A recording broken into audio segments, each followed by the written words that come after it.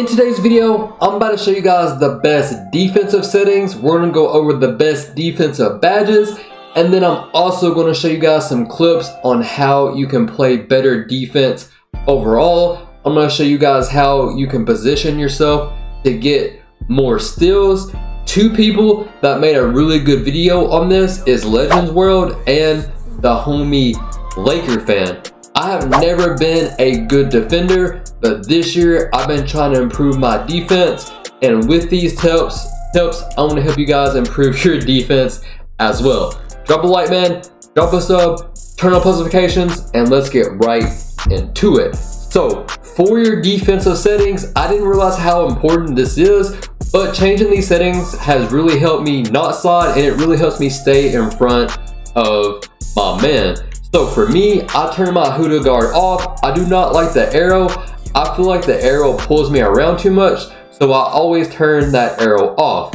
For my defensive assist strength, this is very important. You don't want to keep this on default, bro.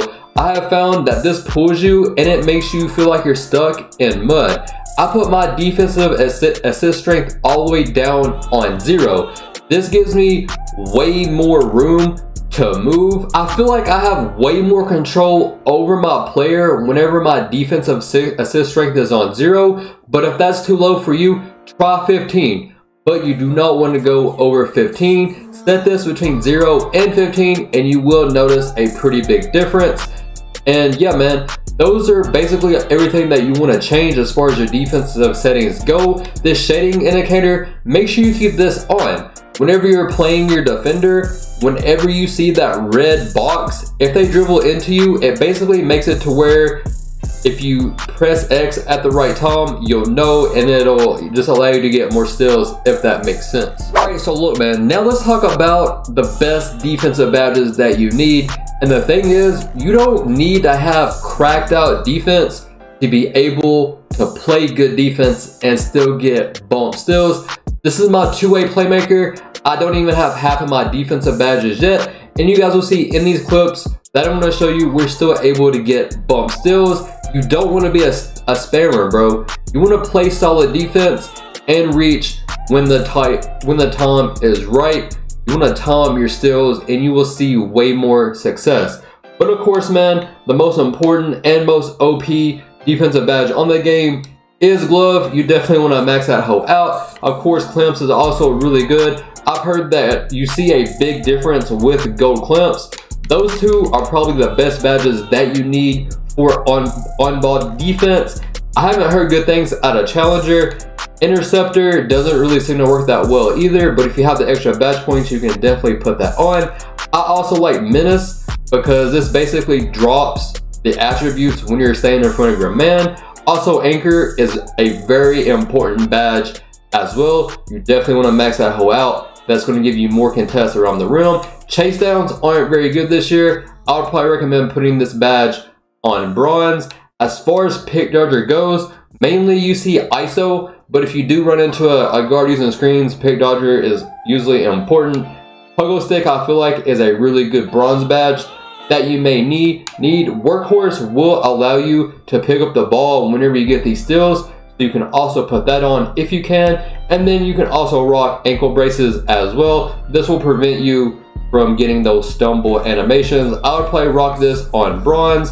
Also, off-ball pest can be a good bronze badge as well. It'll allow you to stick to your man whenever you're playing off-ball defense. The thing is, like I said, you don't have to have cracked out defense to still be able to get bump steals and play good defense in general. So half of these clips are gonna come from my rec gameplay video that I posted a couple of days ago. That was a fire gameplay. You guys should check that out. But at halftime, you guys can see that this dude has 18 points. Bro is a purple rep 6'9" demigod build. You're gonna see how we play good defense in this game to where he doesn't score in the second half and we make an insane comeback. And then I got some park defensive clips that we can go over as well. First, let's talk about how to position ourselves while we're full court pressing somebody bringing the ball up the floor. So the biggest tip that helped me is whenever you're playing defense, you don't want to hold LT or turbo. If you're holding LT, you're basically going to be way slower and you're going to be stuck in the mud. Also, you don't want to hold turbo because a lot of times you will overshoot your man. So in this clip, what I'm doing is, all I'm basically doing is following this dude. I'm not holding turbo or LT. I'm basically just running beside him and bumping him as he goes up the court. You want to position yourself to one side of the offensive player. You want to force that offensive player to the baseline. You guys can see that I basically robbed this dude's hip all the way up to the right side of the baseline, and I'm able to force him into the help defender, and we're able to get a bump steal. So the best way to play defense is you always want to force the ball handler to one side of the floor. You never want them to be in the middle, bro. You want to make it as uncomfortable on them as possible. Guards are way more comfortable comboing up in the middle of the floor. You always want to force them to either the left or the right side of the baseline. So here is a really good example on how you can get bump steals. You don't need a high steal rating to actually get these bump steals, even though it does help. So you guys can see how I'm positioning myself while I'm playing defense here. I'm playing on his right hand side. I'm banking that he will dribble back to his right hand because he wants to get back to the middle of the floor. As you guys can see, I'm focusing on that right hand side, and then as soon as he dribbles back into me, I'm able to press X, and that allows us to get the bump steal. Unfortunately, I wasn't able to pick up the ball, but this is a really good example on how to play the defender's hip. So this is another really solid clip on how to actually position yourself to get bump steals. So once again, I'm pressing this dude up the court. I'm not holding LT, I'm not holding turbo. I'm basically just walking beside him using the left analog stick, and I'm bumping him while I can. But what I'm doing is I'm positioning myself on his left hand side, and I'm forcing him to the baseline. You guys can see that once we get him to the baseline, the guard always wants to go back to the middle of the floor. So we're banking on him switching to his other hand. And as soon as he does, we're able to reach. But once again, unfortunately, we wasn't able to pick the ball up. So this right here is a good example of team defense and being aware of where your help defender is at. Even though their spacing was really bad right here, the same thing applies. As soon as he catches the ball, I'm going to force him to one side of the baseline. I know that we have a help defender on the right hand side, so I'm able to force him into the help defender. And you guys can see this is a good clip of team defense, because as I force him to our help defender, he's able to reach and also get a bump steal. You always want to force the ball handler to wherever the help defense is at. This is easier to do on like when you're playing fives like Prime or Rec, but you can also still do this when you're playing Park. So this clip right here is a really good example of what you should do whenever you're guarding the PNR. I know that this is a full court screen, you don't usually see this. You don't really see pick and roll in general on NBA 2K23, but the best tip that I've learned to guard the PNR is whenever you're fighting through the screen, you don't want to hold turbo or press LT. All you want to do is use your left stick to run through the screen, and you will notice that you'll get through the screen a whole lot better that way.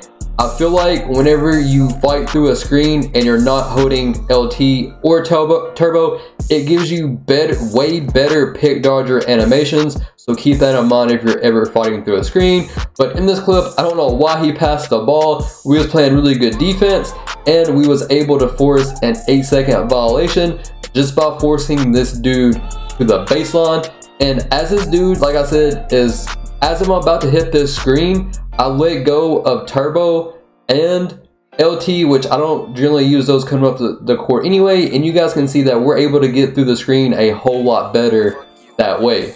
So this clip right here is poor defense on my part. One thing that I really struggle with is staying in front of the defender whenever they're standstill dribbling or whatever the case may be.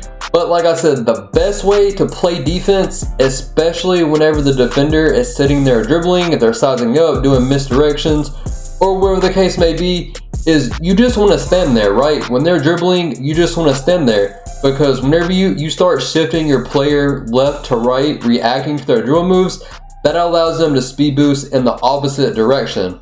Also, like I said, when you're playing on-ball defense, you do not want to hold LT because that will slow you down and leave you stuck in the mud. Whenever they're standstill dribbling, you just want to stand there, and then you want to move whenever they finally do speed boost. It's kind of hard to do, but that's the best way to play defense and be able to keep up with the offensive player. So for this last clip that I got for you guys from this video, is how the actual shading defensive system works in NBA 2K23. It may be a little hard to see. I try to zoom in the best that I can, but you guys can see that there will be 3 green boxes under the offensive player. And whenever you're playing the defender to one side, or you're in front of the defender in general, that box will turn red. Basically meaning that if the defender tries to dribble back that direction, if you press X, it allows you to get more steals in general. So you can use the shading system to know how to time your bump steals. So now I got some park clips, and you basically want to play defense the same exact way whether you're in park. However, there's way less help defense in the park, because if a team has good spacing, there's just more room to operate.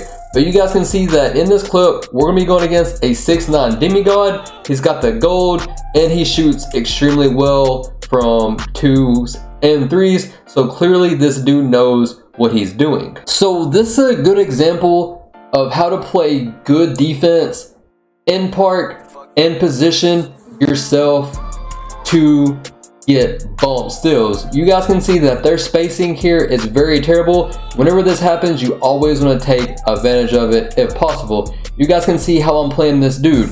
I'm playing on his right hand side because you guys can see that Koza's man is extremely close to us. The spacing is really bad. So I'm forcing this dude towards the closest help side defender. Unfortunately, we're unable to get the bump steal, and that does happen sometimes. And you guys can see that he just gets a random blow by animation, but this is still very solid defense. So in this clip, once again, their spacing is extremely bad, and the way that I'm going to position myself on this dude is I'm going to play his right hand. I've noticed that throughout this game, this dude really likes to go right. Part of defense is learning the offensive players' tendencies throughout the game, because most guards or ISO players in general just have a few combos that they'll do. So I'm sitting on this dude's right hand very heavily. You guys can see that he doesn't want to shoot this. He does a little walk back. You can tell that he jinxed his shot, and we're able to play good solid defense and force a bad shot. So in this clip, same thing applies. You always want to try and force the defender to one side of the court. And like I said, I noticed this dude is only going right. And I also noticed that they have extremely bad spacing. The dude in the corner comes up. So not only am I sitting on this dude's right hand, but I also noticed that I'm able to force this dude into a help defender just from the poor spacing. We get a plug off of that, but unfortunately he's able to pick the ball up and he's still able to score. That's just bad luck, and it does happen sometimes. So for this last defensive clip, like I've been saying,